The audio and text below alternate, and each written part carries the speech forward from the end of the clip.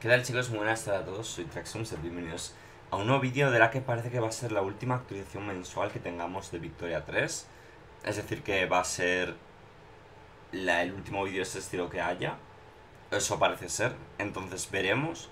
Pero dicen que, bueno, que en septiembre y agosto, espero, que va a volver un poco el contenido del juego. Yo entiendo que a partir de la Paroscon, que es a principios de septiembre, empezaremos ya a tener gameplays, directos, adelantos y todo tipo del juego, ¿vale? Pero bueno, vamos a ver este momento.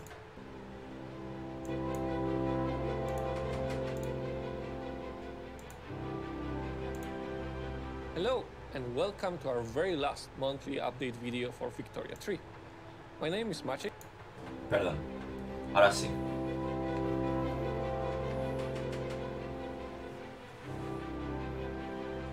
Hello and welcome to our very last monthly update video for Victoria 3. O sea, el tema es que dice Very Last Monthly Update, en plan, a la que va a ser la última actualización mensual. Pero puede ser que haya más, ya veremos. My name is Maciej, I'm a part of the community team here at Paradox, and today we'll talk about graphics and players' agency. Let's take a sneak peek at the visuals. Ahí se ve algo nuevo, tío. The visual pillars of Victoria 3 center around elegance and very much the hopefulness that the Victorian era brought through industrialization, through invention, and through the people prospering, through the progress being made through the era. These are some of the visual pillars that we're trying to take through all of our different disciplines of the artistic vision of the game. With the interface of the game, especially the UI, we haven't been changing around stuff as much as we have been refining it. And also to make the interface more alive, A ver, pocos botones y grandes, ¿no? As well Al contrario as que en Europa. imagery, to really ensure that you as the player have something interesting to look at aside from all the El juego se ve amounts of muy information bonito, being presented to you. Illustrations of the game are sort of a mix between the very prominent artists from the era, mixed a bit with sort of the modern techniques that Esta imagen es nueva. use for illustrating that. In the map of the game, there are some key things that we have been trying to focus on. For one, we want to make sure that the visual hierarchy of the map as a whole is something that we put front and center, so that you know, sort of based on Habrá logro con Grecia, Grecia, chicos. Típico país que mola, de la época. On top of that, we also have the paper map once you zoom out immensely and get to see the world as a whole. Now, in this stage, we really try to ensure that we're presenting you with a full table that makes it feel like you are overlooking a map of the game. Alongside that is actual table assets with some nice artifacts and details that really sells the mood of what this table is meant to bring. Characters in the game are very varied. We have a lot of different cultures that we're covering. We know that for the future we want to delve more into specific cultures, but for now we have a very broad sense of just what we're trying to cover. And characters, we want to make sure visually portray not just their role within the strata of society, but also what sort of labor they perform or what sort of alignment they may possess.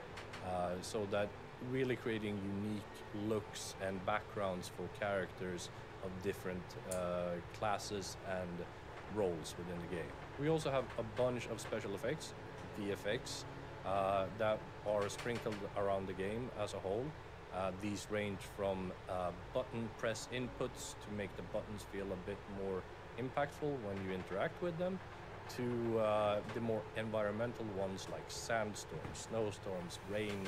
Me raya que en cada juego de Paradox la interfaz esté a la izquierda. O sea, está en un sitio distinto. En Crusader Kings 3 está a la derecha, en EU4 arriba, en Imperator a la izquierda, en Victoria 3 a la izquierda también, en Stellaris a la izquierda también. And a lot of other things that makes the world come alive. All in all, we're trying to push the graphics of Victoria 3 in a slightly different direction from other PDS games, but also because we do feel that the elements that make out the core features of Victoria are so prominent that we want to put a lot of extra effort visually into those elements, and therefore create the hierarchy that I mentioned, so that you do pay attention to your hubs and that they are not just small and granular, but they are rewarding to look at to a large extent.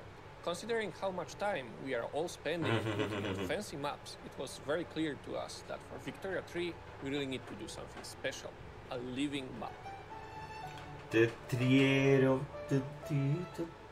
are numerous things that we are Tío, espera, que se hace algo de in gameplay order aquí, to ¿no? make the map not just move, but also feel like it's breathing and progressing with the choices being made. As you expand your hubs, you will see them grow. It's not a one-to-one scale, but rather through certain thresholds. And our intent there is very much to ensure that we are presenting you with a hub that is symbolizing the growth of your city throughout the different sort of buildings that you can build, whether it be production or residentials. As your city and hub progresses, you will also find that there are different levels of the residential buildings depending on the standard of living of your pops in that hub. And we have for each different culture 3 different residential building types that range from the sort of very poor ones to the more fancier ones.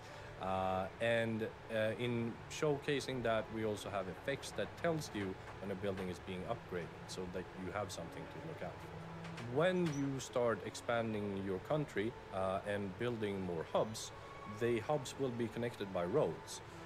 Initially, these roads will be populated by just a horse carriage carrying goods around it. But eventually, as you progress, you will be able to upgrade those roads into railroads. And even beyond that at certain points. You will get to see anything from old locomotives to electric trains inhabiting the roads and railroads of your country. The military system in the game is something that we have put a lot of visual effort into. We will be having units fighting each other when battles do break out. These will, upon completion, push the war Pero no vamos a ver soldaditos, in tío. favor of the winning party, and in doing so, battles taking place and ending, you will cause devastation to the surrounding terrain and the state overall that the battles are taking place in. Devastation in of itself is a modifier, and espero que se vean monigotes, tío, not just the terrain, but also trees, rivers, and the buildings of hubs being sort of burnt out, destroyed, and much more dirty than they used to be. We also have various different hubs for resources, like for logging camps, mining, and farms. All of these are different types of hubs that interact with the terrain and the environment in different ways. As you expand them, for instance, a logging camp will start chopping down trees, a mining hub will start excavating and making its presence known on the surrounding terrain, and of course farms will have fields and various things to cultivate, and all of this progresses as you expand. In the late game part and throughout research, you'll be able to have zeppelins researched. Now, in order to actually have zeppelins around the map, you'll be able to build a skyscraper.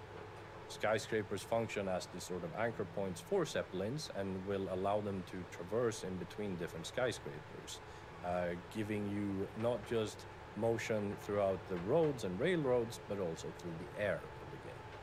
As complex as they are, strategy games can have quite steep learning curve.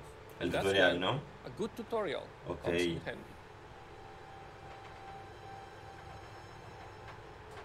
Victoria 3's approach to tutorials is a bit different than what you'll find in other strategy games. When designing this system, we had 3 priorities in mind.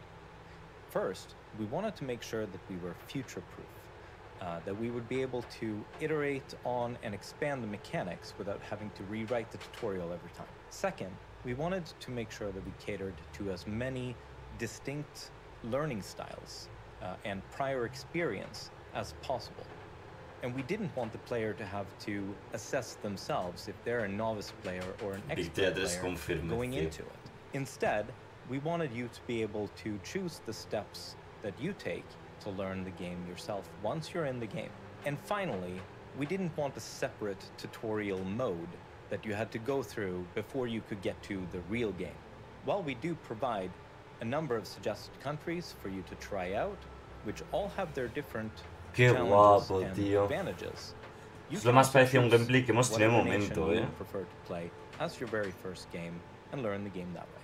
With Victoria 3's Learn the Game objective, we hope that Chile y el Cabo, Suecia, Bélgica, Chile y el Cabo, como países recomendables para el tutorial. Is shaping up to be one of the most complex and probably the deepest economic experience to date. We really want to show you the game, and so you can understand and fully experience the game like we want you to. In Wiki, you start a tutorial by selecting Learn the Game as your player objective. So we have two main components of our tutorial. So first off, we have the reactive journal system.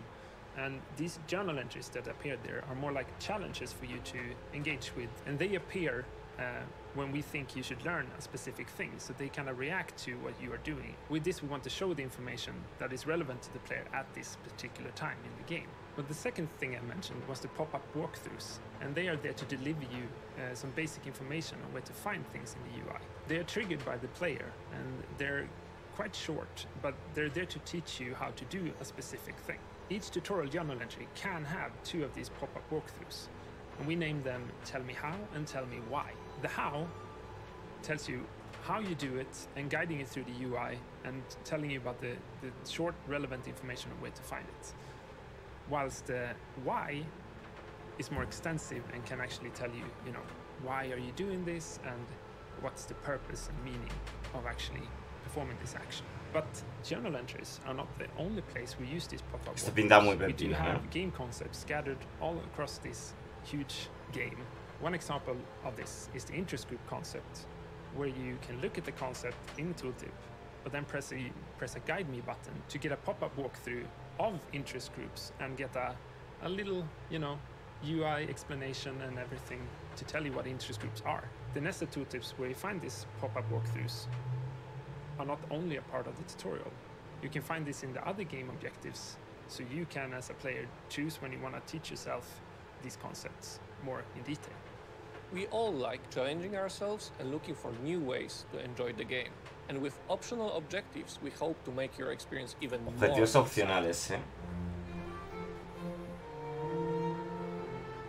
In some early playtests that we had, we found that the players who enjoyed the game the most were the ones who already knew what they wanted to do going into the game. This is a bit of a challenge for new players because Victoria 3 offers a vast sandbox where you can turn your country into anything you want. With such unlimited choice, often comes a lack of direction. The solution we came up with was that you get to tell us how you want your campaign to progress. When you start your first game, we suggest that you pick Learn the Game as your first objective. Qué guapa la interfaz en movimiento, we tío. just learned about. The other objectives are there if you need a sense of direction or if you just want to see what they're about. Each objective has a number of journal entries that it will provide or might provide during the course of the campaign, with the completion or failure of some journal entries unlocking subsequent ones. This system is invisible to you as a player until the journal entries arrive. If you're a modder, though, you'll be pleased to know that you can use this system to create entire campaign modes that can be as open-ended or tightly scripted with branching narratives as you like. Player objectives are a way. Es lo más cercano al sistema de misiones que vamos a These tener en este objectives juego, are yo a way creo. of giving the player an extra choice or challenge at the game En start. plan, típicas misiones de LU4, etc. Game, or they can just choose sandbox if they don't want to have these challenges enabled during the course of the game. Another purpose of the player objectives is to allow players to test their newfound skills, provided they just completed the tutorial or they want to actually do something that they haven't really thought of before. Say you're starting up a new game and you're not necessarily sure what you want to play as in that game. Well, you can decide, I want to do a player objective because you know that there's a set challenge at the end of the game that you need to complete. Then you can just go through and either pick one of the selected nations, or maybe in your head already you want to play as a certain nation, you just don't know what you want to do yet. You can still play as that nation and enable an objective. There are 5 objectives that the player can choose between at game starts. Economic dominance is the first player objective that you can pick after the tutorial. In economic dominance, you focus more on building up the power base of your economy, as well as expanding your national market and incorporating other nations through customs unions or expanding and conquering. With the end goal of the objective being jugar that you más control cosas que a no certain seas amount la of the típica global dominación GDP mundial, inside of your shared simplemente. markets. The next objective a player can choose between is the hegemon. In the hegemon, the goal is to expand your actual country, whether it be through military, diplomacy, or colonization, with the end goal being that you control a certain portion of the global population, whether through subjects or your actual owned dominion. The final player objective that you can pick is the egalitarian society objective. In this one, it's a lot more focused on the perfectionist nature of your nation. You want to focus on building up your civilian population. You want to make sure that you have your institutions that help your population, whether it's education or workplace safeties, in place, so then that you can work on increasing the average standard of living for the majority of your population, as well as having a high education access. Upon completion of the final task of any of the objectives, the player will receive an associated achievement. 3 logros que hay que Objectives sacar ya, give chicos. the player A por ello, suggestions and directions on how to play the game if they are not entirely certain on how they want to play it themselves. And so, we have reached the end of our very last monthly update video for ¿Ves? Victoria 3. Al ver nuestro último vídeo de actualización mensual, que se puede que se refiera al último que han sacado, que es verdad, ¿sabes? Pero esto no lo habían dicho nunca, dice el very last, ¿sabes? But don't you worry, because we'll be back later this year. Mira, no os preocupéis porque volveremos este año con a finales de año con retransmisiones en with vivo, live streams, AR sessions, and other sesiones fun content de... already lining up. bueno, y cosas divertidas, etcétera. En fin, parece que esta va a ser la última actualización mensual, tiene pinta, chicos. Poco más que decir, nos vemos en el siguiente vídeo. Chao, chao.